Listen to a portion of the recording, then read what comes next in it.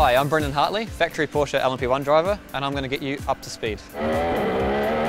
Music I listen to before the race very much depends on how I'm feeling. Quite often it's Deftones or Tool or a few of local Kiwi bands that I like listening to.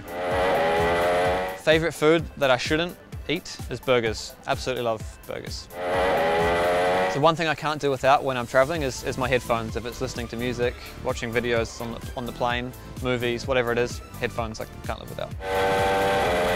My proudest moment to date is racing the Le Mans 24-hour as a Porsche driver.